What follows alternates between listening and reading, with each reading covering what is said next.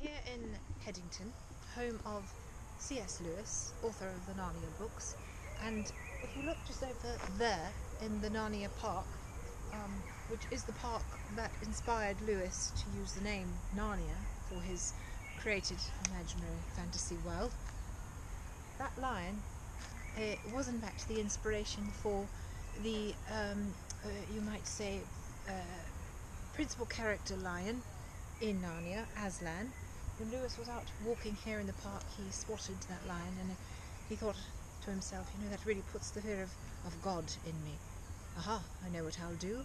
I'll formulate a character inspired by the Son of God who will in fact be portrayed as a lion, such as that wooden lion that you see there. And that is the story behind Aslan and Lewis's Narnia.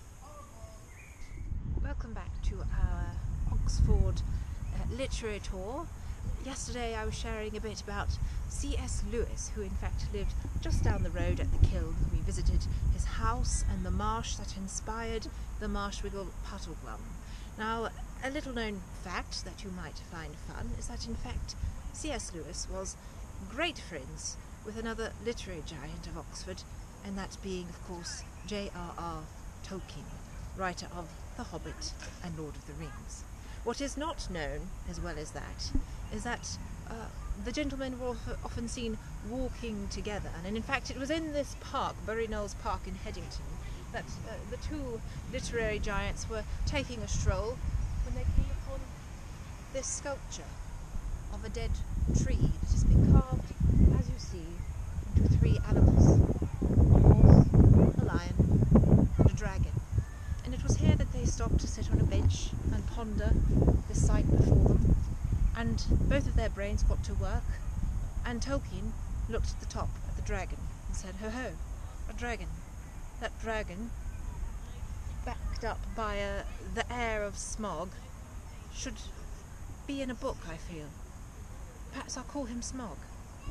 And that is where the idea for Smog the dragon, and consequently the rest of the Hobbit, was born.